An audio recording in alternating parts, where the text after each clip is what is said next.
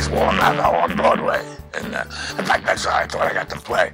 And Mickey Rooney and Tony and toured it.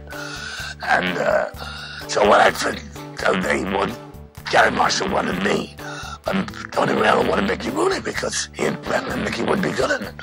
So he said, so I thought that Gary had seen me on Broadway and I replaced Walter and I was pretty good.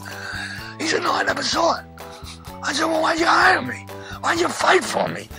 He said, I saw you in Gypsy, and Ethel Merman was singing to you, and she was spitting all over you, and you never showed it. And I said, that's a good actor. I said, that's why you got me the part. He fought for me for that reason.